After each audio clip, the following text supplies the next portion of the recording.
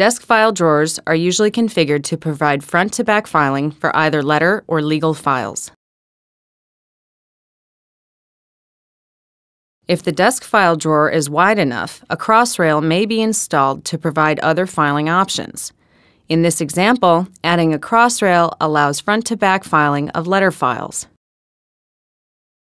Lateral file drawers always come with crossrails to provide front-to-back filing.